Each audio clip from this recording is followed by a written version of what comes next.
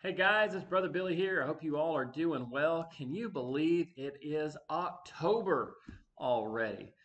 We are definitely into the heart of fall now.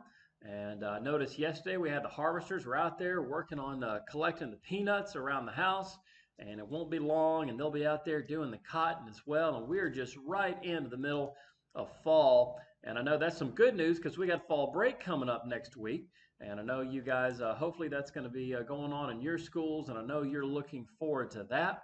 And we're absolutely enjoying this beautiful weather. Of course, we got some rain coming this weekend, so you guys be ready for that.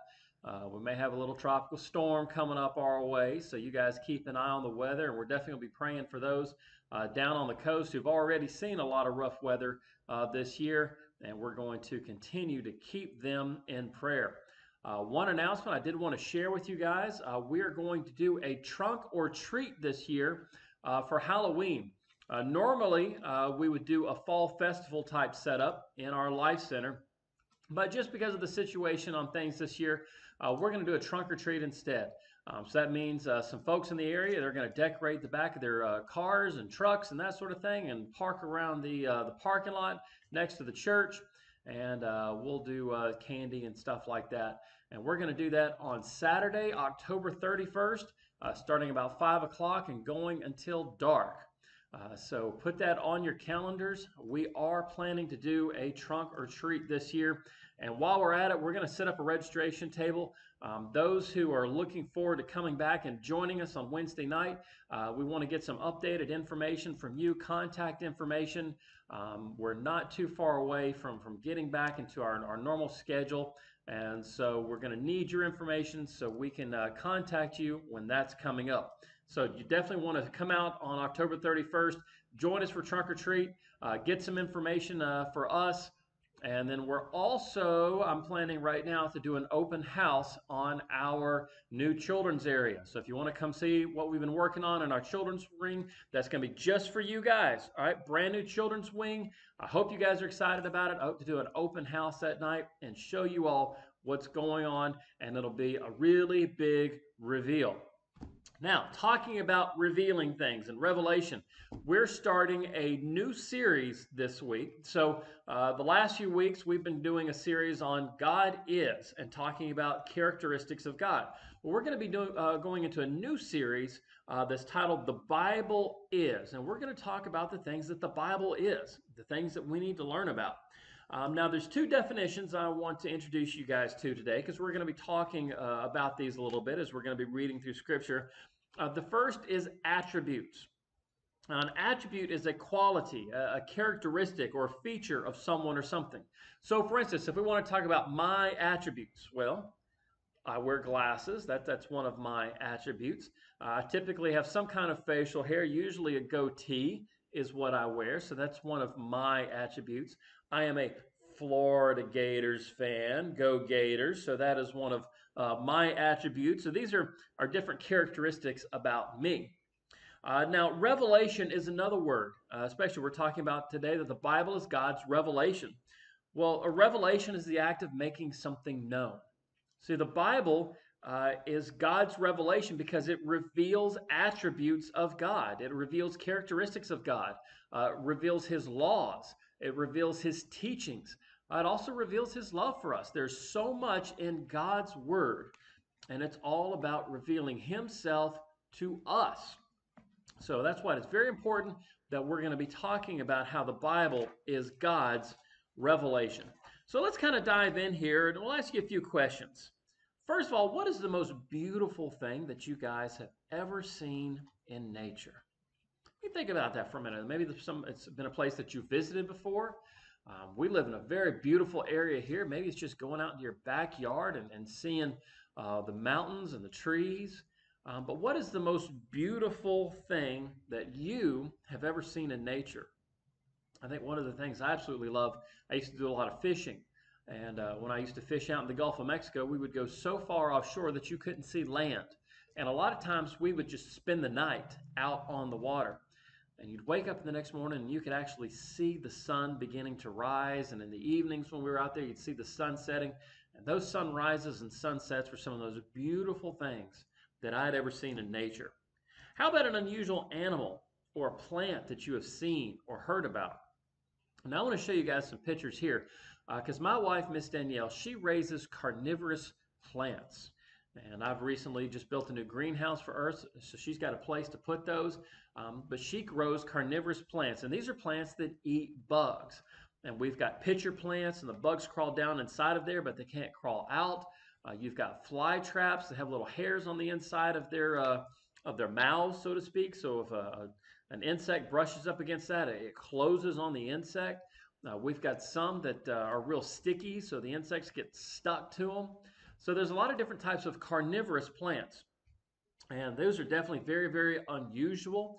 And they live in places where the soil isn't good, so eating bugs is how they get their nutrients. So that's pretty cool there. Now here's a question for you. How do you feel when you see something amazing or unusual in nature? I mean, think about that for a minute. Something that you have just never seen before, something that is so unique and something that's so awesome. How does that make you feel? Well, I want you to be thinking about those things because here's the thing. God uses creation to show us his power from the vast universe, going out and seeing all the stars and the galaxies and the moon, just so many things in the universe, to the most delicate petals on a flower. We can see detail and we can see order from our Creator. And all people can see this amazing beauty and amazing order and the amazing power of nature and the majesty and the beauty of the world and the universe around us. It shows us that there is a God. But see, God also gave us the Word. That's the Bible. And that tells us who he is, and it reveals everything that we need to know about him. So let's jump into God's Word this morning, and there's 4 points that we're going to look at today. First, God reveals himself through nature. Second, man knows there is a God. Third, God reveals who he is through the Bible. And then finally, the Bible reveals how we can be right with God. So we're going to first start today over in the book of Psalms. And I'm going to turn over to Psalms chapter 19, and we're going to look at verses 1 through 4 and see what this psalm has to say about how God reveals himself through nature. So here we go, Psalms chapter 19, verses 1 through 4. And it says this: "The heavens declare the glory of God, and the sky proclaims the work of his hands. Day after day they pour out speech. Night after night they communicate knowledge. There is no speech, there are no words, their voice is not heard. Their message has gone out to all the earth, and their words to the ends of the earth." So we see that the heavens declare the works of the glory of God. It says, the sky proclaims the work of his hands. And it says, day after day they pour out their speech. Now, the moon doesn't look down and speak to us in words, right? And you look at the most beautiful flower, it doesn't look up to you and say, "Let me tell you about God." That's not how that works, right? So we got some metaphorical language here. In fact, it says there is no speech and there are no words. Their voice is not heard, but their message has gone out to all of the earth and their words to the end of the world. So we can look at creation and it reveals God. There's beauty, there's order, and there is a design in nature that reveals that there is a creator who made all things. It wasn't just an accident. It wasn't something that just happened to happen. God is a creator, and he was very, very specific in how he created nature. Now I'm going to flip back over to the book of Job, and I'm going to look at Job chapter 12, and we're going to look at verses 7 through 10. This is what it says here: "But ask the animals, and they will instruct you. Ask the birds of the sky, and they will tell you. Or speak to the earth, and it will instruct you. Let the fish of the sea inform you. Which of all these does not know that the hand of the Lord has done this? The life of every living thing is in his hand, as well as the breath of all mankind." Now, again, we've got some metaphorical language going on here.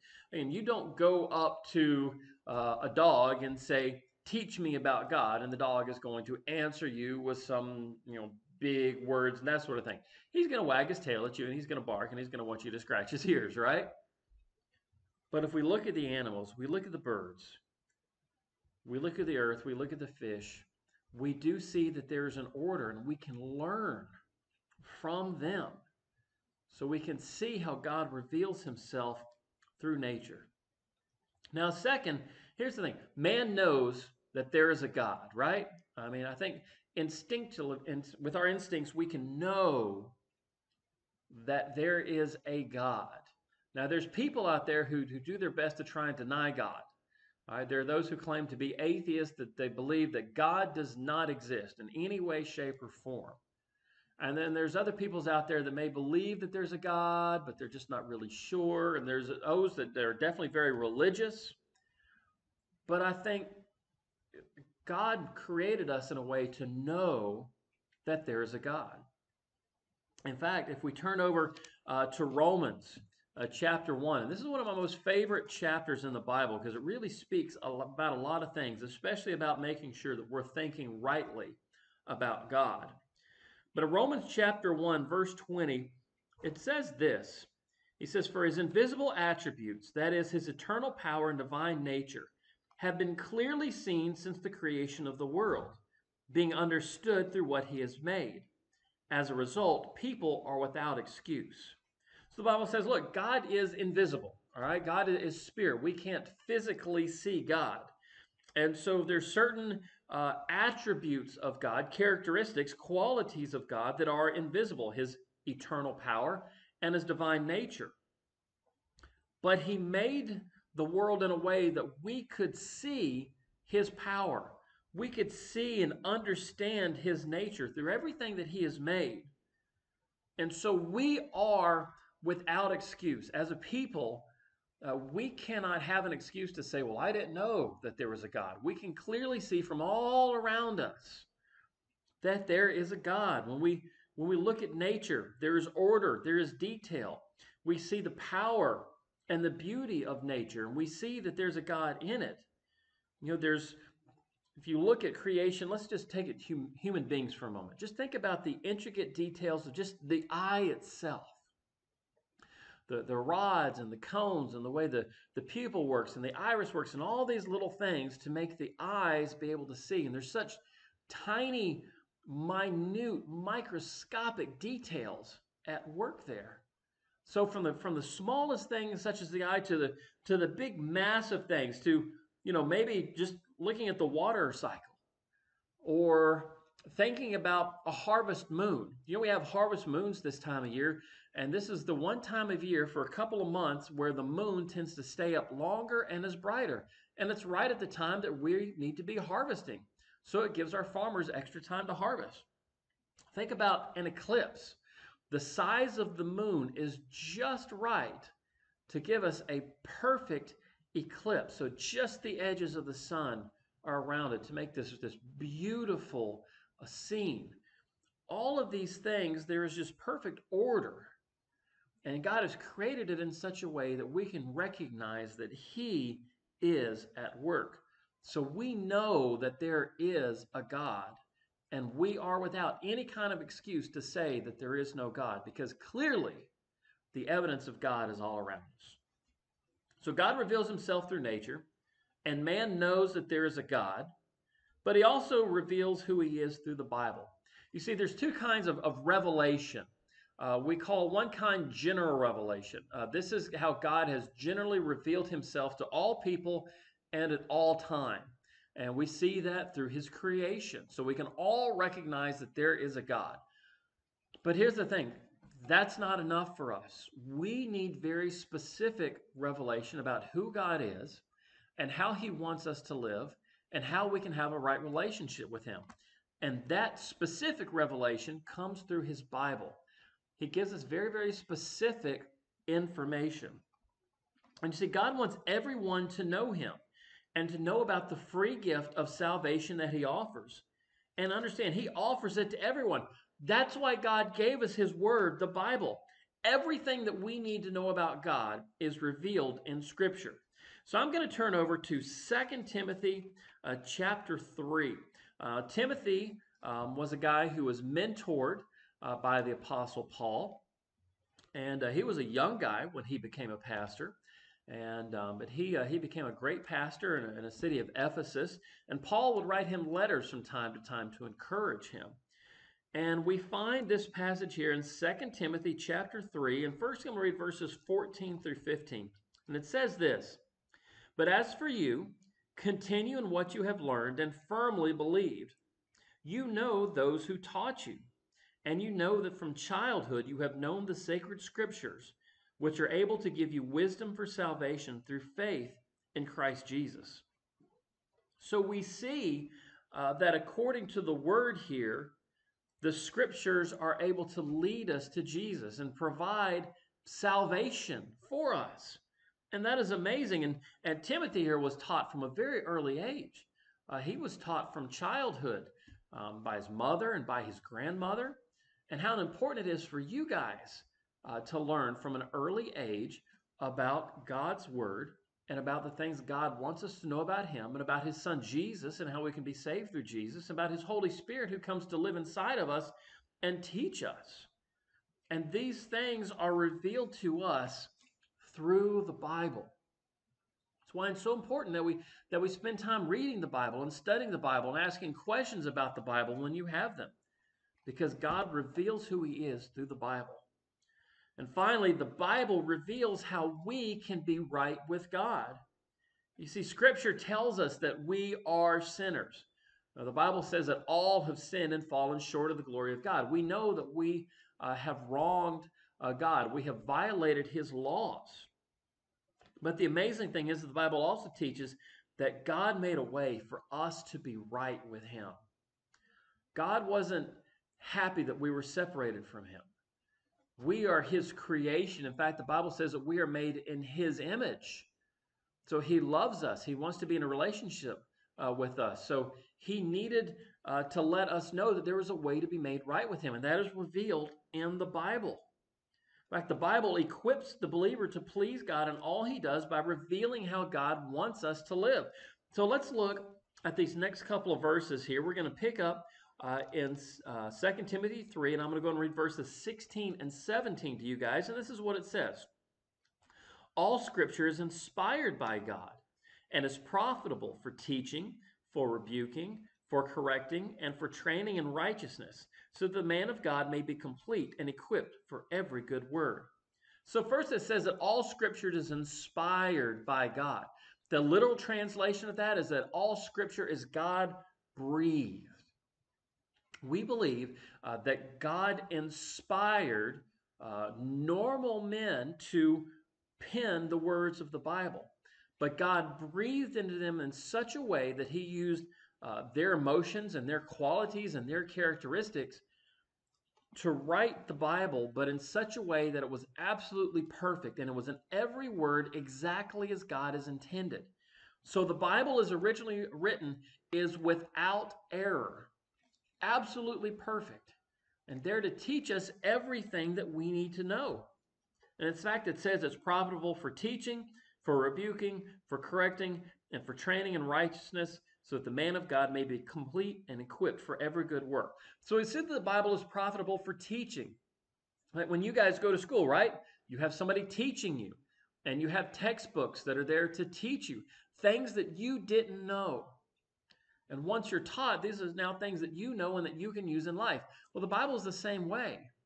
It teaches you the things that you need to know. But it's also there for rebuking. It means the Bible calls us out when we're doing something wrong. So if we're living a life, or maybe we're lying to people, and then we read in the Bible that it says that lying is wrong. All right, so now the Bible is calling us out. It's saying we're living a life that we're not supposed to live by lying to other people. So the Bible rebukes us. It tells us that we are wrong by lying. And there's all kinds of sins that we find that we do that the Bible tells us we're wrong to do. So it teaches us, it rebukes us, it is for correcting. So the Bible not only tells us the things that we're doing wrong, but it tells us how to live correctly instead. The right way to live. So it not only comes in and says, lying is wrong, you shouldn't lie, but it also goes in and says that we should speak truth. So we learn these things from the Bible. It corrects our actions. Bible also says that it is there for training in righteousness. Some of you guys may do sports, or you may do music, or these different things where you have to train to get better, right? Well, the Bible trains us in right living. As we read through the Bible, as we learn through the Bible, it corrects our actions. It shows us how we're supposed to live, and we train ourselves to live rightly before God. And we learn these things through the Bible. And it says so that we may be complete and equipped for every good work. You know, if I go into battle, or maybe I even go into a sports game, I want to make sure that I have the proper equipment. Otherwise, I'm going to get hurt. Something isn't going to go well. You know, if I go into a baseball game equipped with a tennis racket, that's not going to work either. Well, the Bible equips us so that we can go out and do the good works. In fact, Ephesians 2:10 says that we are created in the image of Christ to do the good works that he has prepared for us to do. So we need to be properly equipped so we can go out and do those good works. And the Bible equips us for that. So I want to remind you guys, God reveals himself through nature, and man knows there is a God, and we get that through general revelation. But then God also provides specific revelation by revealing who he is through the Bible, and the Bible reveals how we can be right with God. So our memory verse this week is Romans chapter 1, verse 20. We've already talked about that verse once before, this idea that we see God in creation, and so we have no excuse. So here's our memory verse: for his invisible attributes, that is, his eternal power and divine nature, have been clearly seen since the creation of the world, being understood through what he has made. As a result, people are without excuse. So I would encourage you guys, write that verse down. Maybe put it on your mirror in your bathroom. Maybe carry it with you through school, and every once in a while take a look at that verse and work on memorizing it, because it's important to memorize the Bible, because this is God's revelation. We want to learn it. We want to know it. And this is a great word to remember that God has revealed himself through nature and that we have no excuse. So here's some questions for you guys. How have you seen God's power in nature? Think about some of the things that you've seen. What have you seen that God has revealed himself in nature? And what have you learned about God in Scripture this week? Have you been reading your Bible? Are there things you're learning about God? If not, I would encourage you to pick up your Bible and begin to read it. If you haven't done that in a while, I always recommend you start in the book of John. That's a great place to start that really teaches us a lot about God and about Jesus. And then think about what you learn about God in Scripture. And what is one way you can learn about God this week? So think about some things that you can do this week so that you can learn about God. You know, nature reveals that there is a creator God. And no one could ever deny this truth. There are people who are trying, but if you look at nature and you look at creation, you cannot deny that there is a God. And the Bible reveals details of who God is and what he's done for us. And we can never know all there is to know about God, but we can commit to being a lifelong studier of the Bible so we can tell others about who God is, and we can share what we've learned about God and encourage them to do so. Now, if you guys have questions, I encourage you to email me. In fact, if you go to our website, MountHopeBaptistAL.com, down on our kids page, there's a little button. It's an email button, and you can click on that, and you can send me a message and send me some questions, or you can call up to the church office. Either way, you can ask your questions. I'll be more than happy to get back with you guys and help you in any way that I can. So I hope you guys take a moment today, look outside, look at nature, look at the amazing things that God has done. But more importantly, spend a little time in your Bible spend a little time reading, getting to know who God is. All right, guys, I love y'all. I hope you have a wonderful week, and we'll talk to you next Wednesday. God bless. We'll see you next time.